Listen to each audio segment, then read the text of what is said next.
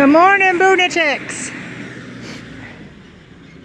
I had a little bit of a mechanical issue, and I had a hose clamp break, and there was another loose hose clamp that was about to break, and I came to Gaia, which is a intentional community, and I was able to get some help. This is one of my nomad resources. They have a Facebook page called Nomads Helping Nomads Network, and you can get help on this page, which is what I did. So fortunately my hose didn't fall off.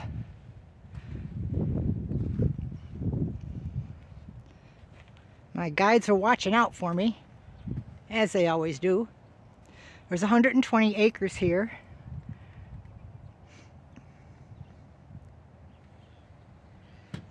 And it's just such a blessing to have a place where I know I can be safe and get my mechanical issue taken care of. And there's my wonderful mechanic. Hello.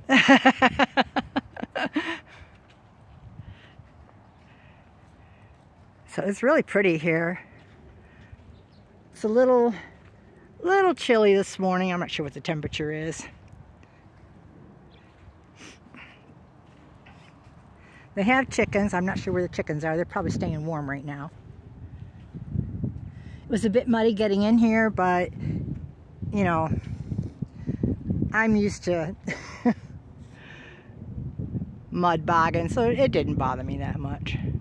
My traveling companion, however, with her Class C, she went on to a rest area. I spent the night in the RV barn, just backed the bus up in there, and I stayed in there all night. It was very nice and quiet and worked out just great.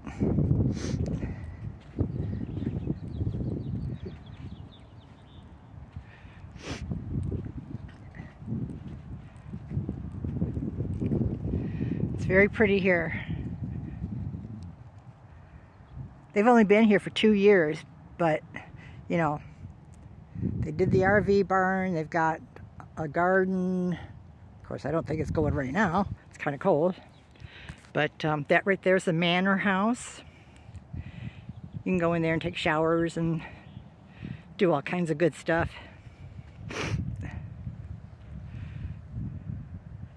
They have Starlink.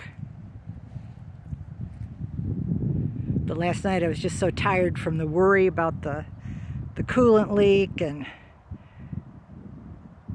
keeping an eye on my traveling companion that I was really, really tired. Plus I had a shower, which, you know, that always relaxes you. So yes, I'm very, very, very, very grateful for this place. And once again, the nomad life, it's working. It's working great. Love it. Alright, so that's what I'm up to now. We'll get the boonie bin fixed and we'll hit the road again. So see you later. Bye.